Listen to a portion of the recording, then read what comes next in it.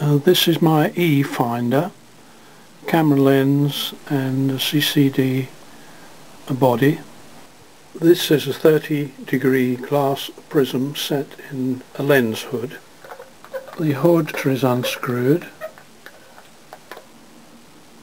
and replaced with the prism.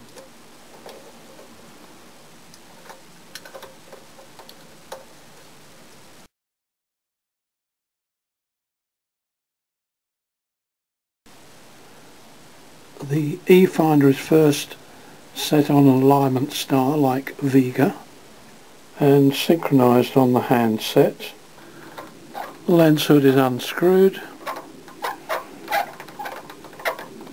and replaced with the prism.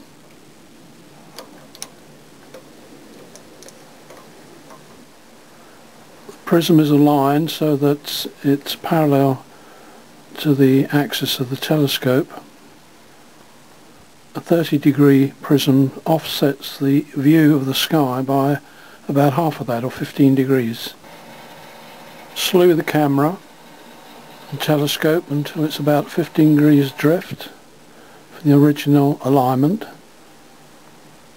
so that the original alignment star, we use Vega, produces a spectrum on the downloaded images and brought to the centre and resynchronized.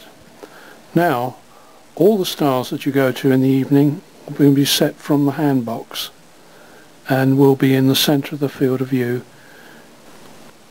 Although the telescope appears to be pointing that way, the starlight coming to the spectroscope comes in this direction.